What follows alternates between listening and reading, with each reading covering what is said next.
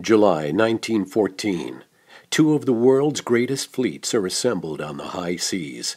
Churchill's massive battleships of the Royal Navy and Kaiser Wilhelm's mighty German Imperial Fleet. If war comes, these fleets could decide the outcome in a single afternoon. In fact, Europe is careening out of control. Austria declares war on Serbia. Russia mobilizes. Then Germany. Then France, Britain. The diplomats have failed. And so begins the catastrophe that is to become the First World War. I am Lieutenant Hans Pochhammer, first officer on SMS Gneisenau, an armored cruiser with the best German gunnery crews in the German Navy. Nearby is SMS Scharnhorst, sister ship, prickling with 32 guns and torpedo tubes.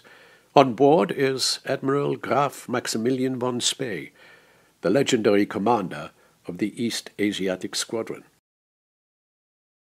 My name is John Luce, captain of HMS Glasgow, a light battle cruiser. Sir Christopher Kit Craddock is squadron commander. Before the war, he took tea with Admiral Graf Spee and his two sons, Otto and Heinrich. Such were the niceties of service on the China station. But dark clouds are forming, and with Japan having also declared war on us, our squadron steamed across the Pacific, evading belligerent Allied naval forces. If we can make it home, Graf Spee's big ships could help the home fleet wrest control of the seas and turn the tide of the war. September 1914. The Allies win an immense strategic victory at the Battle of the Marne. November 1st.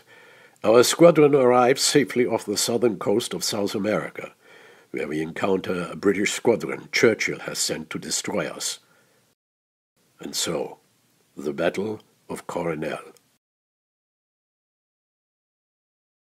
We formed battle lines. Our flagship, HMS Good Hope and HMS Monmouth, newly commissioned with a large number of reservists, who I knew would be no match for the 8.2-inch guns that armed Scharnhorst and Gneisenau. Von Spee orders battle lines. Prepare for long-distance firing by starboard batteries. A thunderclap rips across the sea. Flashes and shells obliterate our forward gun turret, killing the entire crew.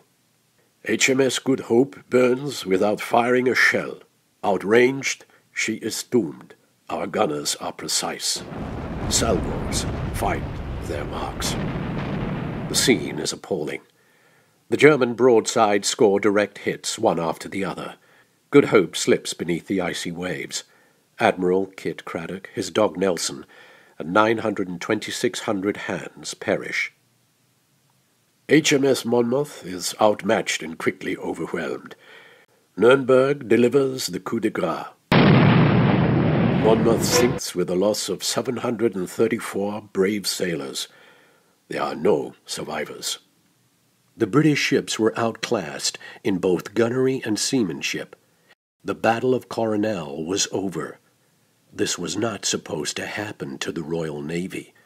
The stinging defeat prompted Churchill to dispatch a larger force under Vice Admiral Frederick Sturdy to hunt down and destroy von Spee's flotilla. On the Western Front, the warring nations had dug in for a war of attrition. Sea battle could tip the scales.